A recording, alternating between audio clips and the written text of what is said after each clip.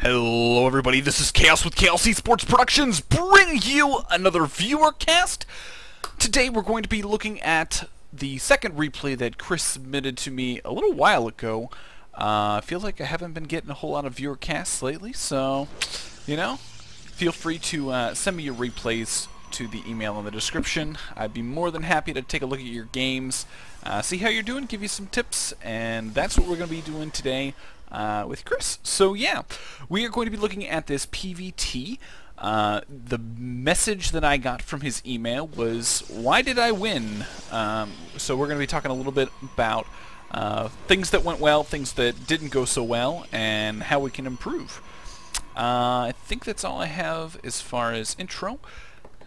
Quick couple things. As you guys have probably been seeing, there's been a little bit less on the content on the YouTube channel in the last couple weeks, mainly as a function of work and school are kind of picking up at exponential rates, and it's just gone bonkers. Nothing like doing 20 to 30 page papers every week. So just haven't had a whole lot of time to get some content out there, but definitely taking some time at 11:30 here on this wonderful Monday evening to get you guys some videos out there. So far, I haven't really seen anything too interesting as far as the build go. We are seeing a 4-gate, which is a little bit different. Now, Chris did a nice scouting pattern. He sees the obligatory barracks inside of barracks, basically just reactor, but he does see that there are at least 2 barracks down, and he also saw the gas, so he is fully aware that aggression is probably going to be coming his way fairly quickly, and I think that's kind of the main reasoning behind going for the 4-gate, which is okay. I probably would have recommended going for a 3-gate robo just so your tech gets up as quickly as your economy, but going to be moving out with this probe, and I think this probe actually just sits here just kind of as a small little scout, which overall not too big of a deal. Really super fast double forge. Now, off of 1 base economy, going double forge is not, I mean, it might work out, but I would say it's not recommended most of the time. Very rarely does this work out in your favor to be effective.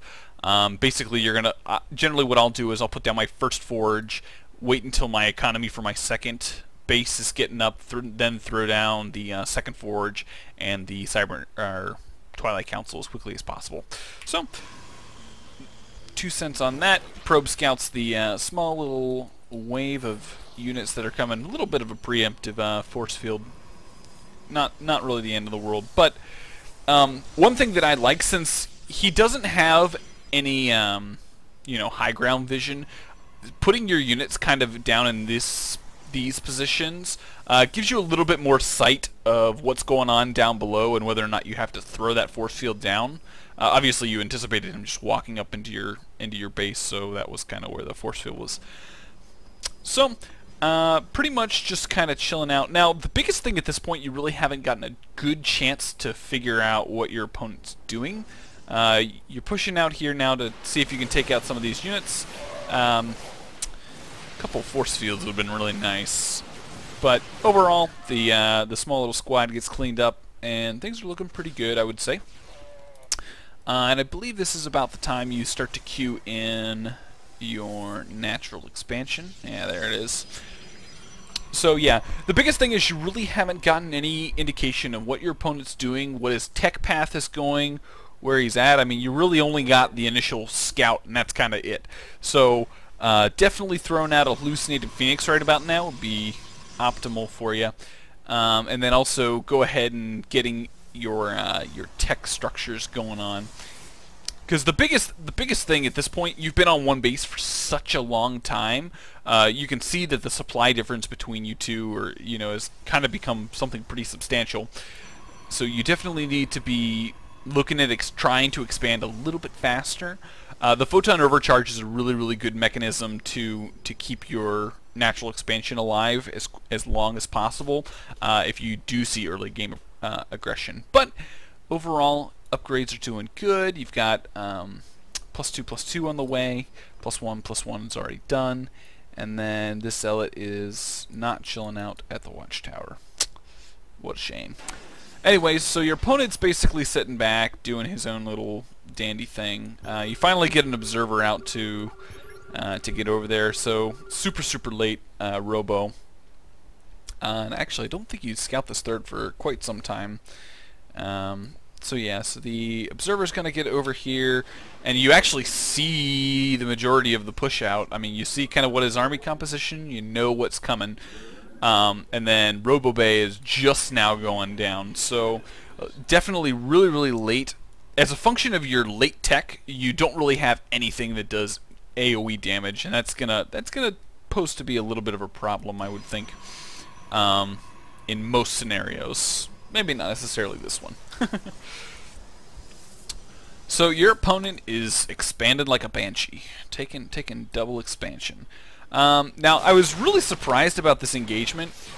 You come in here, you do a significant amount of damage because you're on 2-2 and he is on 1-1. But honestly, if he sits and micros through the rest of these zealots, which there are only like 2 left, I'm pretty sure this army just absolutely annihilates yours. So a little bit of a misjudgment on his case.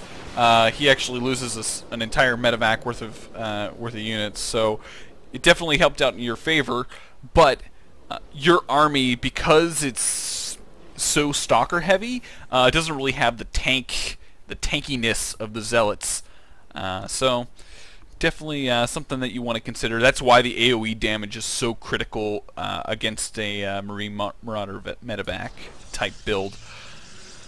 So, taking your third expansion over here on the left-hand side of the field, I think this is okay. Personally, I would have preferred you have taken some units to kill these rocks and expanded down here. It's a lot safer. It's nice and tucked back here in the back, and as far as medevac drops, obviously he can come in here, but there's so much distance to get back into here that warping in a handful of units up here is not that big of a deal.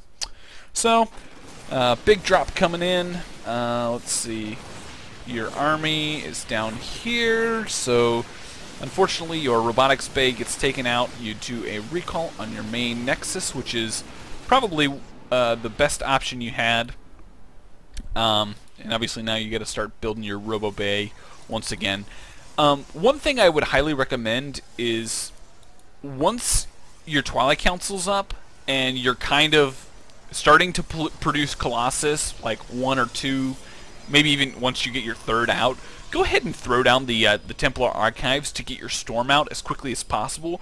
Because once your opponent sees that you're going Colossus, he's going to want to start his Viking production as soon as possible, and he's not going to be worried about getting out his ghosts or things like that. Surprisingly, in this situation though, your opponent actually goes straight for ghost and doesn't even, he totally bypasses the whole concept of Viking. So lucky for you. So obviously, since he's on tons of bases, he's getting his production up, doing his things. Wonderful drop here, and then we got wonderful recall. Awesome. So yeah, this drop more or less does nothing, which is pretty awesome for you. Definitely in a very good position. I'm not sure I agree with this pylon placement, but I think overall the game has been played out very succinctly. You really haven't had too much of an issue. And you're even lucking out him being on A command or move command for a significant amount of time, so you're going to actually be able to come in here and just wipe out this majority of this army. Definitely, one thing I'd like to make comment of is you probably have your entire army on a single hotkey, which is fine. Just make sure that when you go into an engagement, make sure you throw up the Century Guardian Shield. I mean, it's going to soak up a lot of the extra damage that these units are going to, you know, put on your army, and this engagement will go a lot more in favor of you. So, that's the one thing that I don't like about the Mothership Core is since it's the predominant spellcaster. it always is the first thing that comes up, and obviously Time Warp is not there, or Guardian Shield isn't there. So this is not exactly the most favorable engagement. You're not really doing anything, he's just repairing. But behind this you're taking a 4th, you're getting up some more Stalkers. You do like your Stalkers, I must say. Stalkers in general, when it comes to the late game, are definitely useful in taking out Vikings. But they become a little bit less prevalent because you need the tankiness of kind of the Zealot Archon composition. Like I said, lucky for you, he went straight into Ghosts and didn't even bother getting his Viking production up. So you actually lucked out as far as his unit composition goes. So we'll go ahead and keep this going up. So SCV's getting pulled to his 4th. Things are going, well, a little oversaturated here on the 3rd. Random Colossus gonna join up with his buddies in midfield.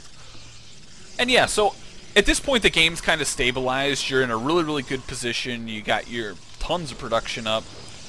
3 more gateways going down. Colossus are still flowing. You're predominantly winning your engagements, so, and I think if I remember right, upgrades why, yeah, you're now even on 3-3, but you got the extra shield. So you're looking pretty good. But now that you're kind of in the late game, it's kind of all about getting that optimal composition.